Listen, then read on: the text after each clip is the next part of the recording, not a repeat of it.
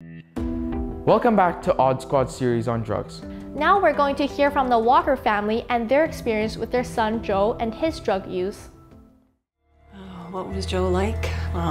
When he was a little boy, he was happy and content.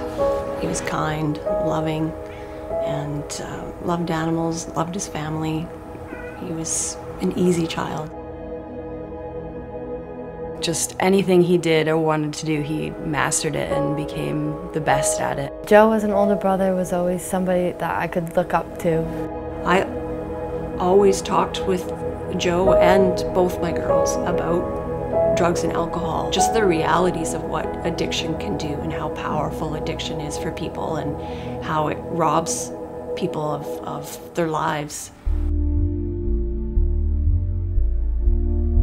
Joe never really said why he started using drugs. I don't know if he even knows why. It wasn't just ever trying it or experimenting. It just took him. You know, right from the get-go, it was just in its grip. I fought so long and so hard for Joe. Every day and you always worry about your kids, but the worry I had for him every day was always there.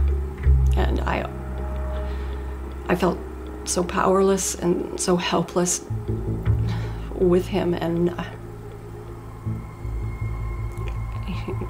losing him is losing a piece of me.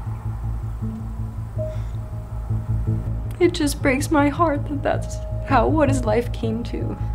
So good at so many things, just to be taken away like that. It's just absolutely heartbreaking. I feel broken and lost without my little brother.